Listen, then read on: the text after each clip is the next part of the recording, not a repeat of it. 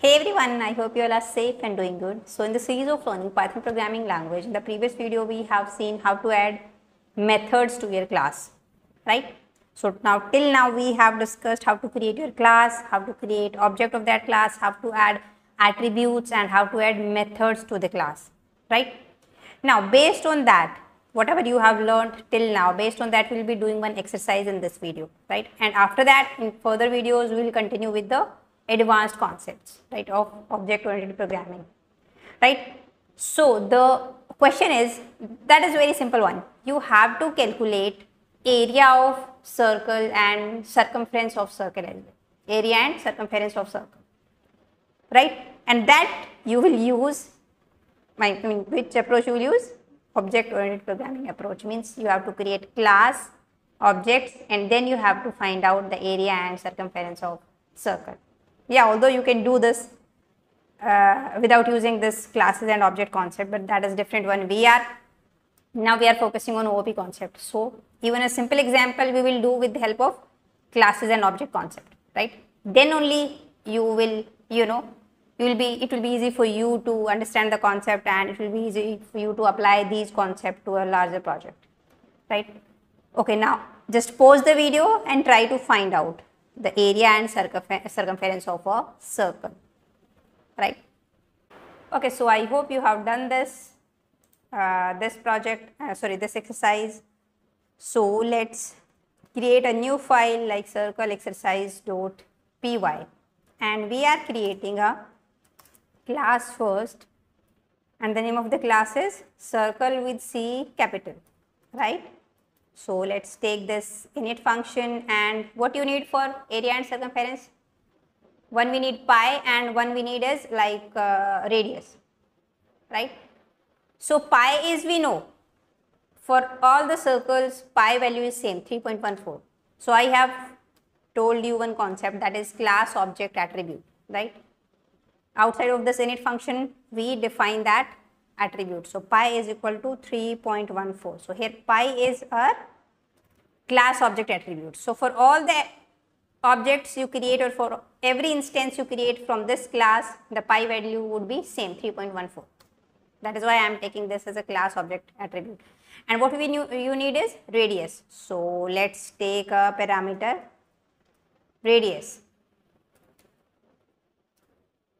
So self dot attribute name I am taking same as parameter name, you can take different name also, self dot radius equal to, and whatever the value of this parameter, whatever value you pass as an argument, that would be assigned to this self dot radius, this attribute, right? So see, as you can see here we have radius because we have a parameter name radius. From there we will get the value radius, right?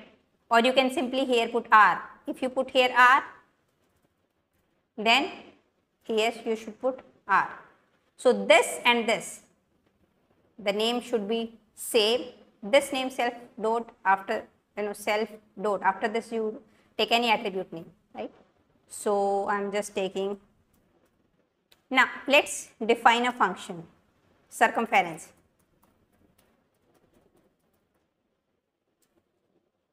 right? And what is the formula of circumference? 2 pi r.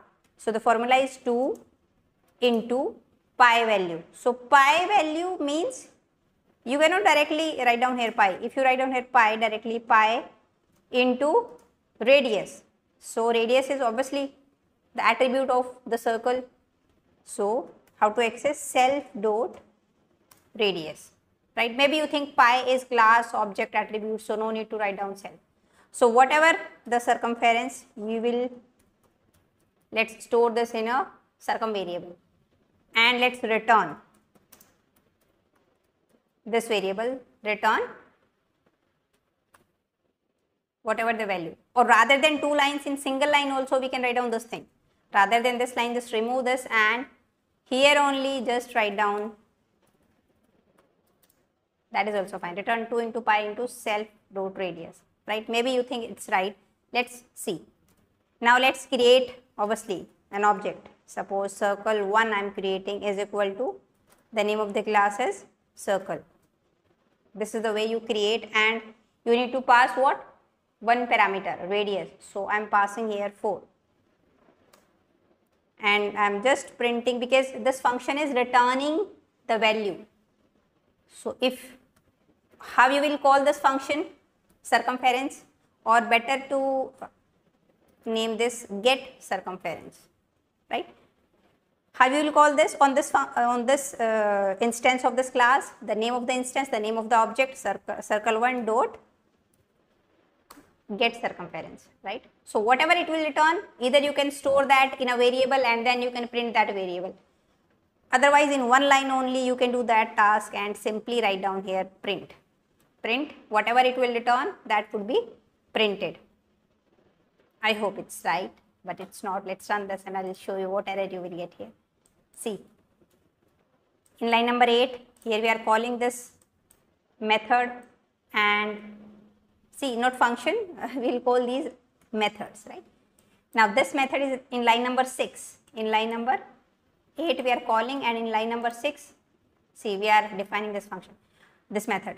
So name pi is not defined.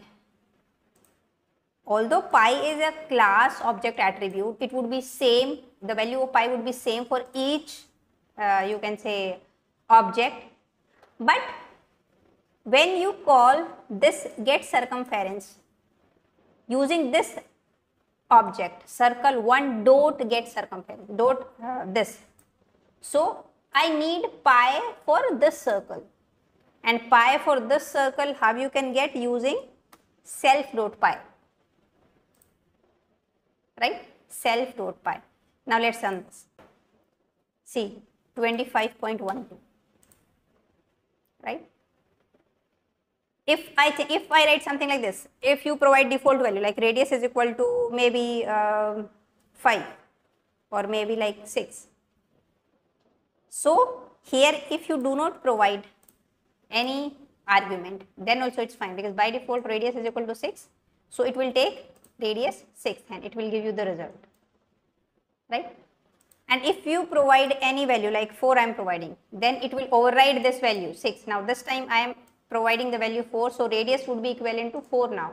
So see, the answer is 25.12, right?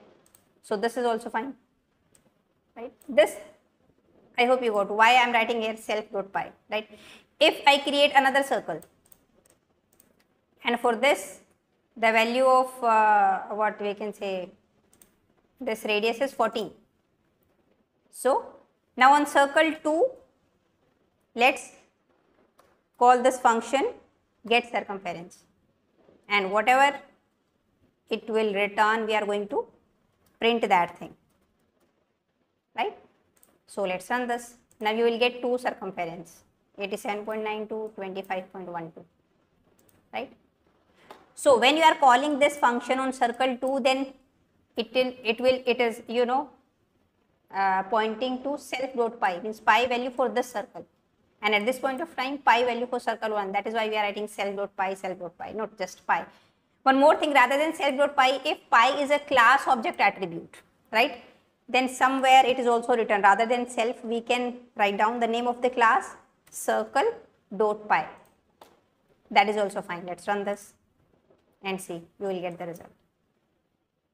So like why we are writing this one circle dot pi, because it will differentiate.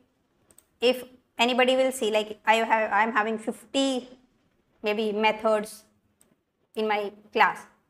So wherever you will write the class name dot any variable name, then yeah, he or she will have an idea like this is a class object attribute and the value of this object is same for every instance, right?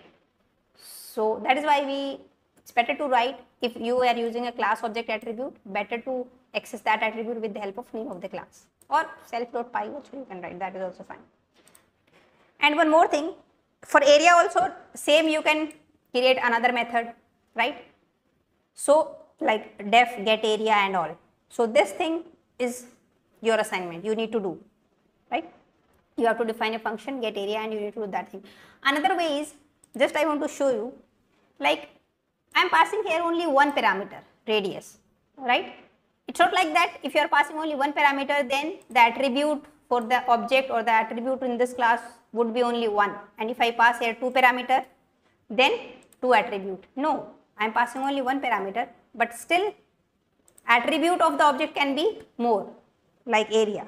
So self dot area, I am creating another attribute, self dot area equal to, now area is pi r square, right? So pi, not pi, we will write like circle dot pi, because it's class object attribute, pi r square.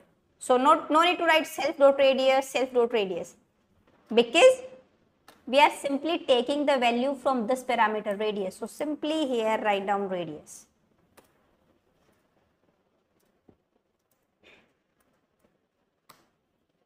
Pi r square, radius into radius, right?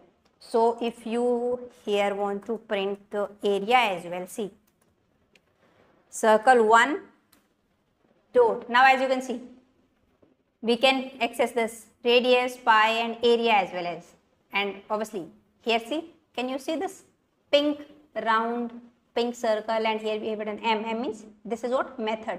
In it is what method, and this f is like, maybe you say these are attributes, so it should be a here, but f means like it is in yellow, then these are fields, right? So these are radius, pi, area, these are fields. Okay. Now I can access this area. Circle 1 dot area cell. Let's run this. So this is what? This is the area of the circle 50, right? Or if you want to print like this using f string, we can write down this thing. So let's run this, and now see, circumference of circle 1 is this, circle 2 is this, and the area of circle 1 is 50, like this, right? So now one assignment for you is, you need to find out area of a rectangle, right? That is your assignment. Like this you can, do some exercises like area of square, rectangle or triangle or any other things, right? These things you can try. But from my side, your assignment is you have to find out area of rectangle. You can write down that logic in comment section. Fine. So now I think that's it about like the basics of methods and all. I hope you got the idea of attribute, methods, class, object, self keyword, class object attribute, init function and all. How to define a method and all, right? How to access the methods and attributes of a class with the help of object, right? So now I'll see you in the next video. Bye bye. Take care.